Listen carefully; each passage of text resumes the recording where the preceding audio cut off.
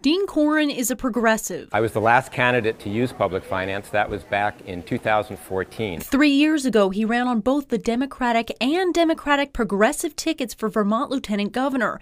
He lost that race, but he's still in court for what happened on the campaign trail. Attorney General Bill Sorrell ended public finance by taking out a lawsuit against me. During Corren's campaign, the Democratic Party sent an email encouraging voters to support him.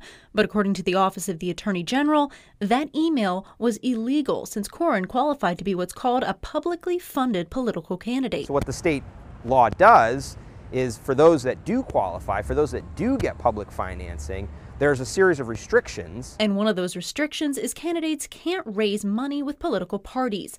But Corren tells me that's not what this email did, and now he's filed a lawsuit of his own in federal court because he says public financing is important. Vermont is one of a handful of states that has public financing so that the 99% can run for office and not just the 1%. But battling in court in order to save and expand public financing can be expensive. He estimates between $3,000 and $5,000. And I think the signs are very good that we will accomplish that. We just need the money to do it. Sunday's picnic fundraiser is one way the former candidate hopes to come up with the cash. He's back in court in December.